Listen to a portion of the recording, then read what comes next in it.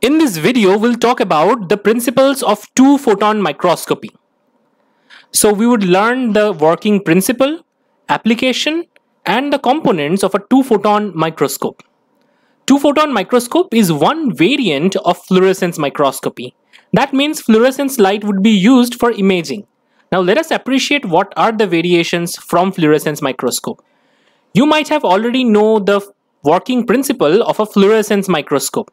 If you missed it, you can watch the video on fluorescence microscope at any point of time by clicking on the I button. Now here is an overview. Here is our excitation light, and through a filter cube, the desired wavelength is illuminating our fluorescence specimen. And the emitted fluorescent light is returning back through the objective and reaching the detector.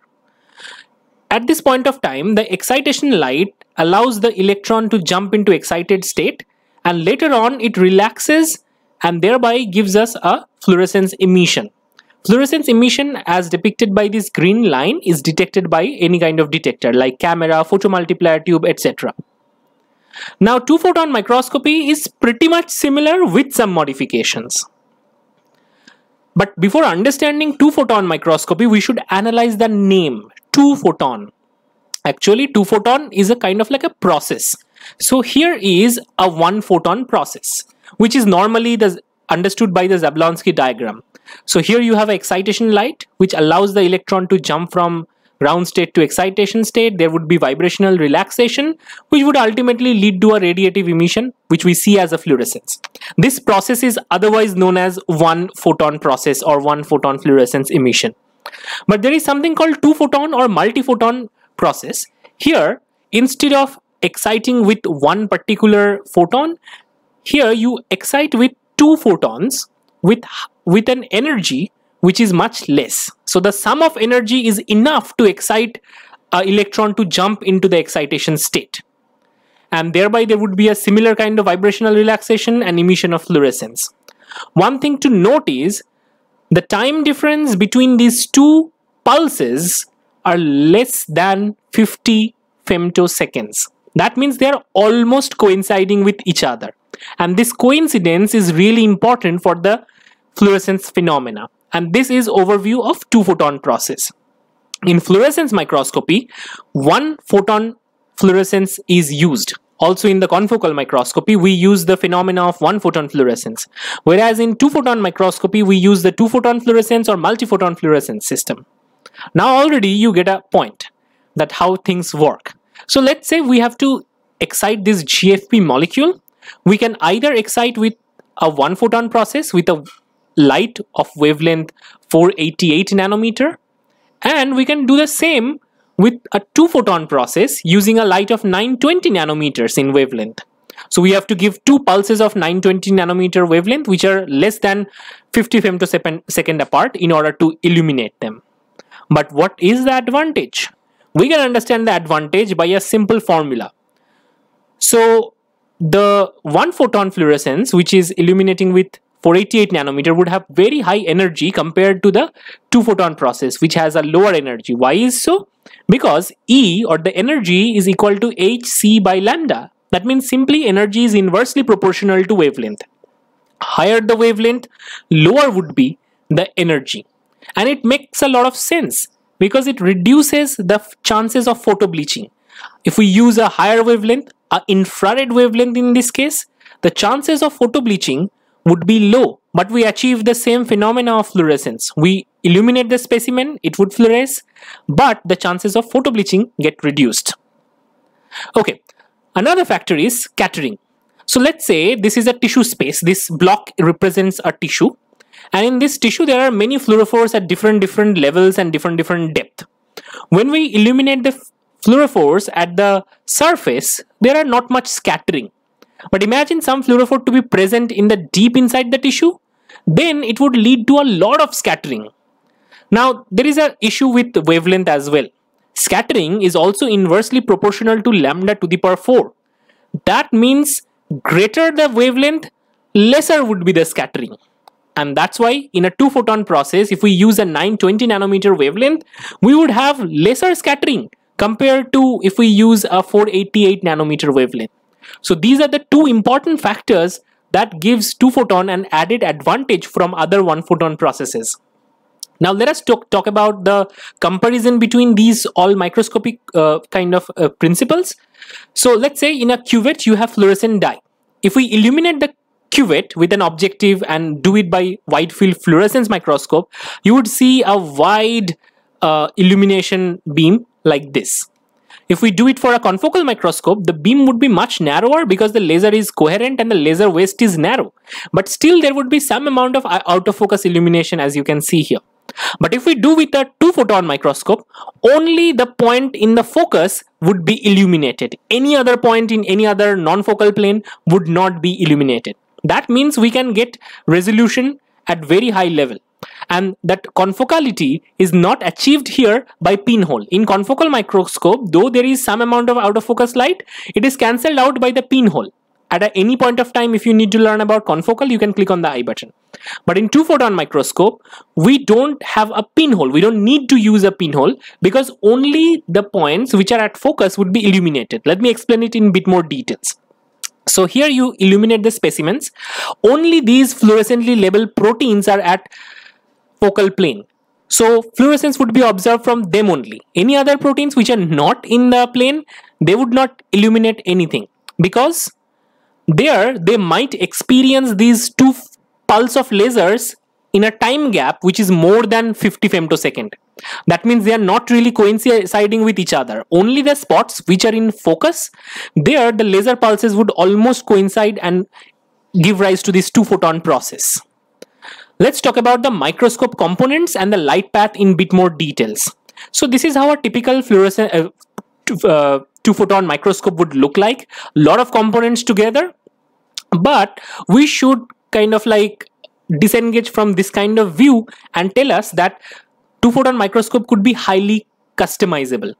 It can look very different. But anyway, here is a microscope body. There would be a laser unit which is ultimately giving rise to the laser. There would be some stage controller, some fluorescence lamp just for locating the specimen. There would be a computer system.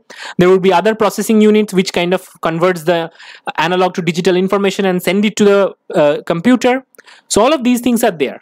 Anyway, the laser is kind of tuned to emit something 720 nanometer to something 1500 nanometers of wavelength, and the powers are provided in this particular graph.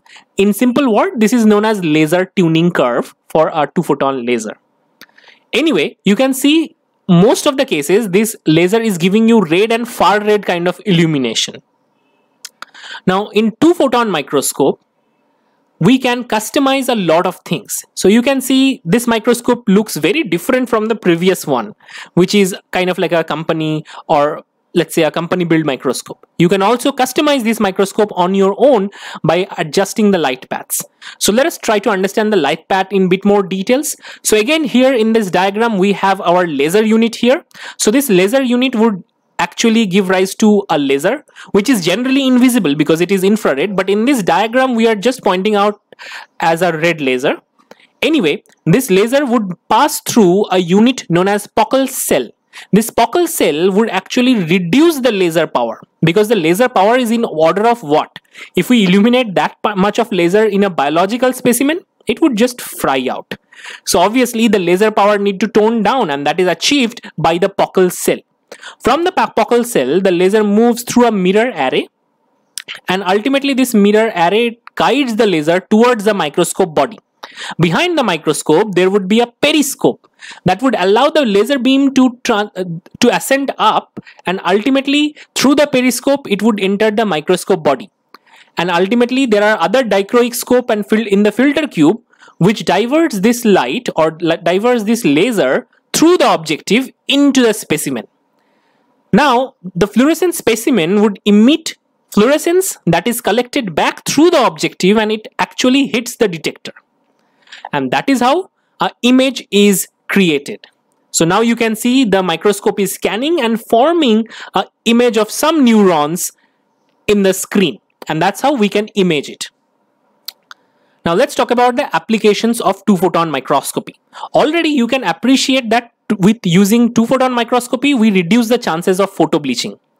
Now, with a two-photon microscopy, it is possible to image behaving animals in real time. Scientists can really look at what's going on inside the brain of an animal while they are performing a task.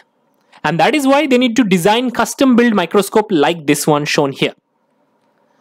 So they can literally dig a hole in the brain and they can inject some fluorescent dyes or genetically encode fluorescent calcium sensor by which they can monitor the neuronal activity.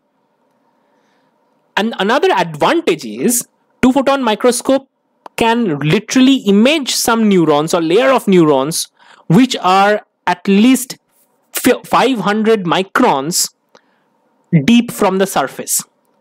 Using a normal fluorescence microscope, we would never achieve this depth. Everything would be blurry due to scattering. But we talked about how scattering is taken care of in two-photon microscopy, right? Higher the wavelength, lower the scattering. That's why deep tissue imaging can be done using two-photon microscopes. That's the biggest advantage. Now let us understand how neuroscientists use this two-photon microscope very frequently to monitor neuronal activity. They use a genetically encoded calcium sensor which has a calmodulin moiety which can ultimately bind to the calcium. They have a fluorescence protein GFP and a M13 helix. So when there is a calcium binding, this particular assembly leads to fluorescence of GFP. So fluorescence readout gives us a readout of calcium levels. If the neuron is active, more calcium, and it would give rise to more fluorescence. So monitoring fluorescence level over time would give us an idea about how neuronal activity is changing. Now, there are certain calculations known as delta F by F, where they calculate a fluorescence intensity at a given time point, minus the initial fluorescence intensity and normalize it with initial fluorescence intensity. This is a characteristic way of analyzing the fluorescence change over time. And you can do this for different time frames and later on create a movie to understand how the neurons are firing over time, what are their firing dynamics, how the calcium dynamics is changing over time. For example, scientists would draw region of interest in these images and calculate over time. That would give them traces like this. You can understand how 4 different neurons are firing and how their firing is similar or different. Also, scientists can do certain analysis from this kind of data. They can understand whether the network activity is synchronous versus asynchronous. On the right hand side, you can see the network activity is very synchronous. That means they are all blinking and dimming together, and that leads to these kind of traces shown below. Whereas in the left hand side, you can see there is an asynchronous activity where the neurons are blinking and they are not synced in time. All these things has different meaning in terms of how our brain works, and that can be achieved by using a two-photon microscope. There are many other advantages of two-photon microscope. We didn't discuss all of that in this particular video, but we only discussed this part. Anyway, just to summarize, we looked at the principle of two-photon microscopy, we looked at the components and the light path of two-photon microscopy. Finally, we talked about one usage of two-photon microscopy in neuroscience.